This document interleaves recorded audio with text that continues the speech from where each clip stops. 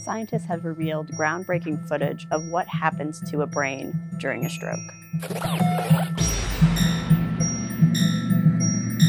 After a stroke, fluid floods into the brain and causes the organ to swell. And as the organ swells, important structures begin pushing up against the walls of the skull. So the structures that are important to breathing and regulating heartbeat, etc., stop functioning properly. Since the swelling is a typical complication of stroke, scientists have long tried to mitigate it or understand why exactly it's happening. And the assumption was that this excess fluid, this excess water, was being drawn from the blood that flows through the veins and arteries in the brain. Now a new study suggests that this actually isn't the case.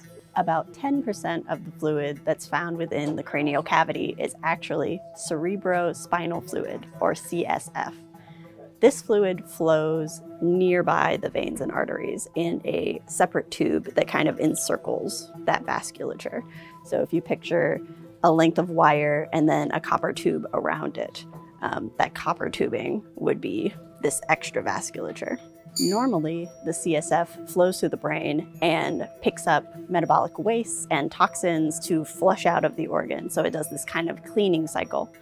But after stroke, this fluid actually contributes to damaging effects.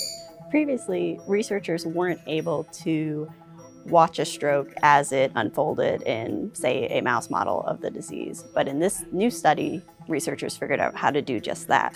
And what they were able to see was that following the onset of a stroke, the neurons in the brain that usually send out electrical and chemical signals begin to short circuit, in essence. So these waves of abnormal electrical activity sweep through the brain. While this is happening, that electrical activity causes muscles along the arteries to contract abnormally. So as these arteries contract, they create excess space where there wasn't space before, and this pressure pulls more CSF into the empty space in the tube.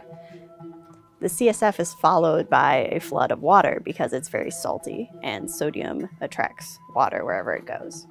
In a mouse model, this kind of domino effect can happen within minutes of a stroke onset. And then later on, the blood-brain barrier, the tissue that lines vessels in the brain, also becomes permeable, which increases swelling even more. With this new understanding of how CSF actually contributes to that initial swelling in the brain right after stroke, scientists think they could eventually develop treatments that stop or slow that swelling.